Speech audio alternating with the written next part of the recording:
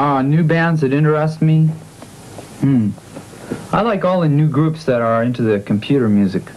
You know, basically not any one in particular. I just like all of them because I think, and some of the, what do you call it, new wave. Yeah, I like that a lot. But I don't think it's a new wave. I think it's a continuation of something that's always been there. And it's, I like that kind of music. I don't like to listen to California soft rock music. Only my own California soft rock music. That's all I can handle now. I've heard too much of it. I don't do that much of it in my set. And I put it at the first part, and then we just pass by that and leave it behind where it was. We're not still doing that. So we don't want to get lost back there like so many others. I enjoy the music that's happening today, the Clash. I enjoy these new groups. I don't know how good they are live because I haven't seen them, but I like to listen to the Pretenders. I like to listen, they're not so new, but I like to listen to Flock of Seagulls, and what's that group, Human League? They got this thing out with all that stuff with the drum computers and the synthetic things is what I like.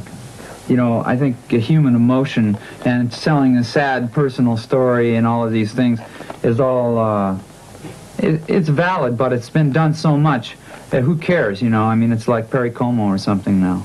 It's like Frank Sinatra. It's way back there now.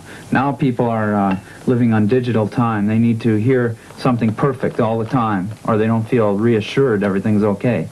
Like when you get in the elevator and go up and down, all the numbers go by, everybody knows where they're going, and the drum beats today, the computer drum beats, every one is right on the money.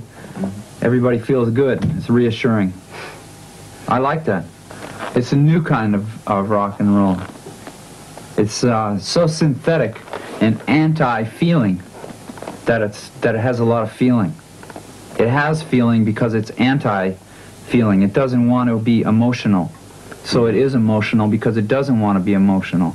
Like a person who won't cry.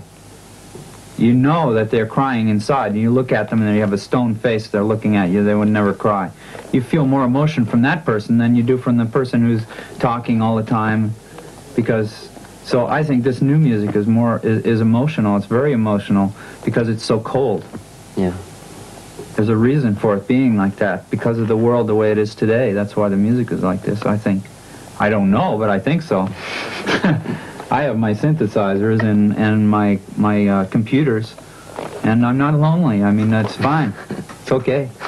I would have liked to have seen Devo at Woodstock. That would have been much, you know, like, I would have liked to have seen The Who, and then, you know, what's that guy's name? Plays real... The guy's really fast anyway. I don't know what his name was. But then Devo, you know, with the glasses and the whole thing.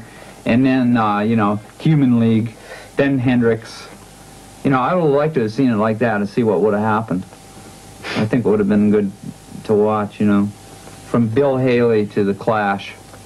I mean, it's all music. It doesn't matter.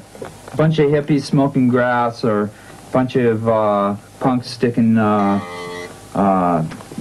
know, stuff in their ears or painting their hair blue. Go ahead, paint it blue. I don't care.